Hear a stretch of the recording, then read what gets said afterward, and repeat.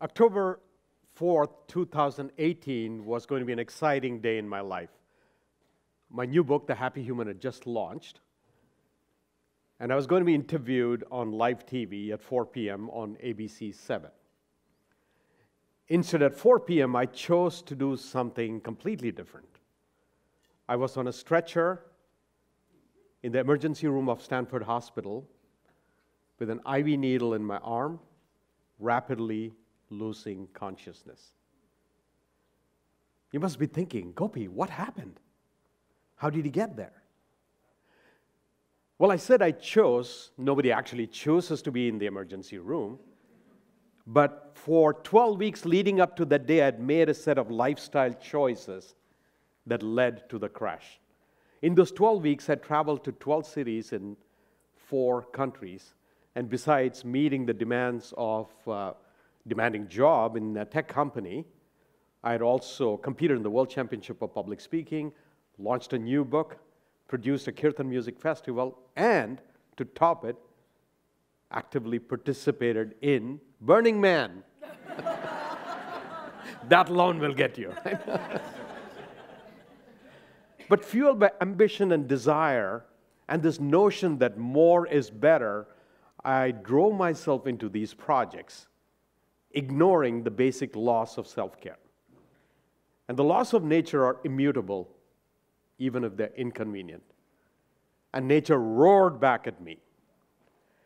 And what led to my recovery was a simple piece of advice that my health coach, Anita, taught me. Anita is a health coach at the South Asian Heart Center, and she would end every call with a piece of advice: take your meds every day. You must be thinking, what is this meds that Anita is talking about? Anita was not referring to little magic pills that come in a bottle like this.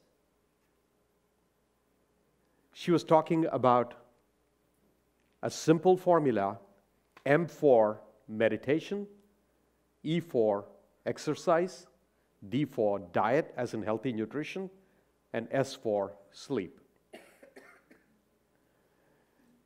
And you must be thinking, like, what is the logical basis for the meds formula?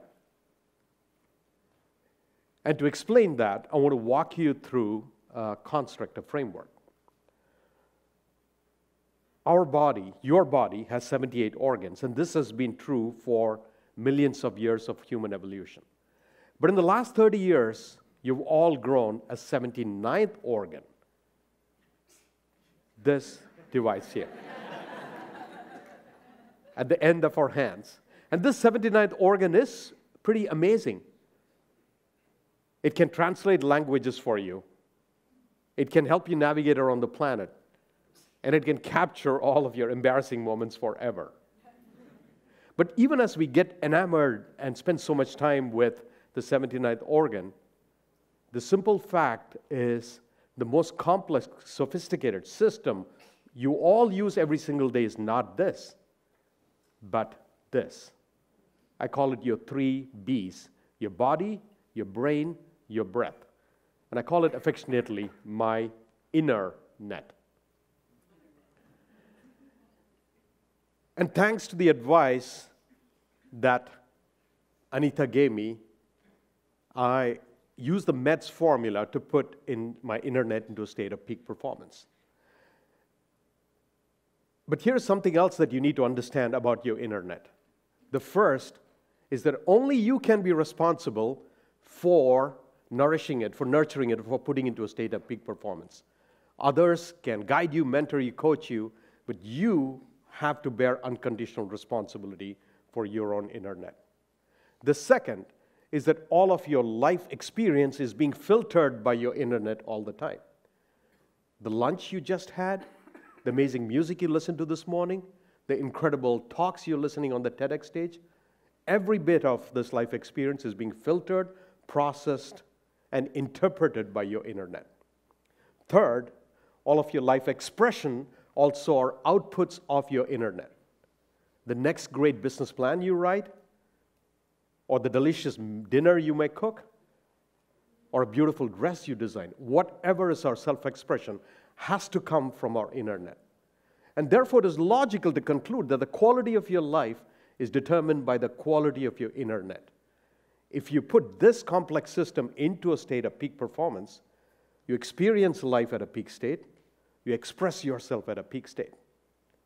And during my process of recovery, taking my meds every day, what I realized is not only is meds help me put me in a state of peak performance, but that peak state and peak performance was actually the portal to fulfillment and happiness.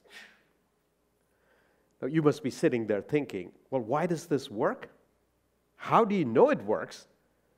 And most importantly, who has the time to do it all? Yes? Well, why does it work? All of life is one giant experiment. And experiments, by definition, lead to unexpected results. But we will never find out until we try. But thankfully for us, over thousands of years, humans who have gone before us have conducted tiny experiments around their body, the brain, the breath, and figured out what works and what does not in terms of nutrition and sleep and exercise. And they've left tiny footprints for us. We have inherited an incredible operating manual from all of the wisdom traditions across many cultures. How do we know it works? In addition to all of those experiments that took place over thousands of years, modern science has got into the act, and over the last 50 years, using scientific evidence-based testing, neuroscientists, exercise kinesiologists, nutritionists, and sleep researchers have looked at each of those 4 pillars and accumulated tons of evidence that these 4 things actually move our internet into a state of peak performance. That still leaves that question I'm seeing in all of your eyes. Who has the time to do it? I know this. I get it. You all have 24 hours every single day. This is one of the most egalitarian distribution of resources across humanity. 24 hours. So I'm going to urge you to consider a paradigm shift where you flip the model, and so you start with each block of 24 hours, and the first thing you fit in, prioritize, is to take your meds. How long does it take? Somewhere between 8 hours, all the way up to 11. But that still leaves you 13 to 16 hours to do everything else.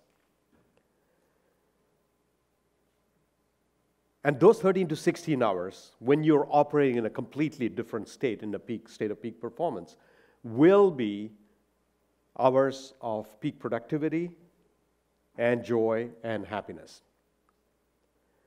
Now, you might be getting a little intimidated by these terms: meditation, exercise, nutrition, sleep. You don't have to be. I want to reassure you, because after all, simplicity is the ultimate sophistication. And the way Anita was coaching me, I realized that you can take simple, basic first steps. And what would it look like? Meditation can simply mean taking a few moments of contemplative, reflective time every day, creating a little bit of spaciousness in whatever tradition calls out to you. And by exercise, a simple first step is just move your body in whatever way that movement appeals to you. And by diet, again, that simple first step before you get into all of the complex advice around nutrition that is available is to be conscious of what you put into your body, how much you put in, and why you chose to put it in. And ideally, you want to put in things that grow on a plant and not made in a plant, as in a factory. And the less human processing involved from the plant to your mouth, the better.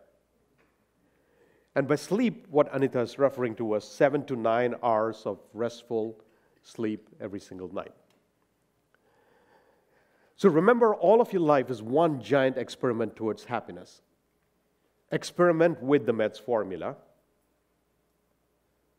and put your internet, your body, your breath, your brain into a state of peak performance.